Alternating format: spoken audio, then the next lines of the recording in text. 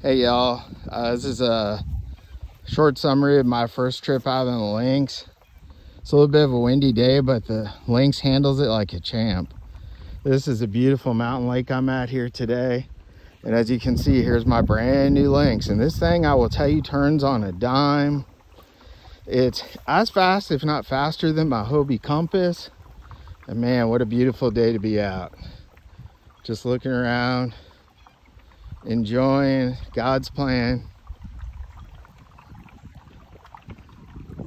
Just fantastic. And now we just hope we hook into something. But if we don't, we're getting a lot of good exercise here. And no one can ever complain about that. Have a great day. God bless.